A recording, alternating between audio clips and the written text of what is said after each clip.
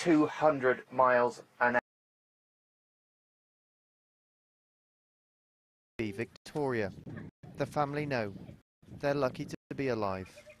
You could hear big bang on the door, wood falling, and strong wind pushing the windows, the walls, even the top flying out, like the roof flying out, and it's terrifying.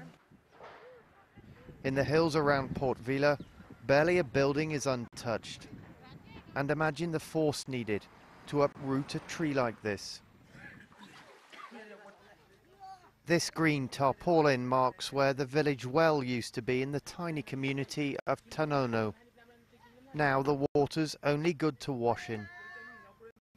People can't live like this for long. People really need water and shelter. And they also need food.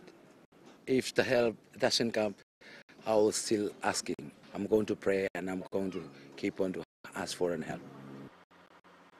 And help is arriving, but the aid operation is not yet in full swing.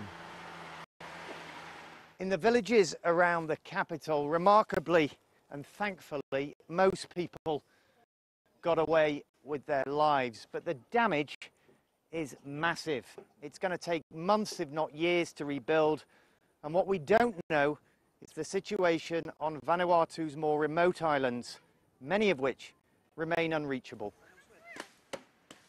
People here are showing remarkable strength and resilience, but the full impact of Cyclone Pam may not be known for several days, and recovery will be a much longer road. John Donnison, BBC News in Vanuatu.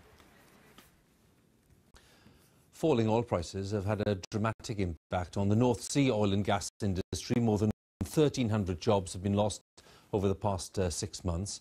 Leading figures have been warning that the industry's future could be at risk.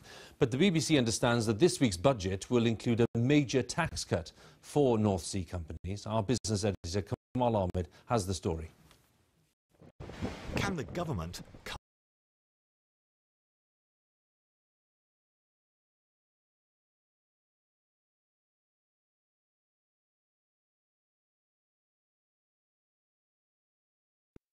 look at the amount of people that have been laid off and going to be getting laid off? You know, it's running out of thousands.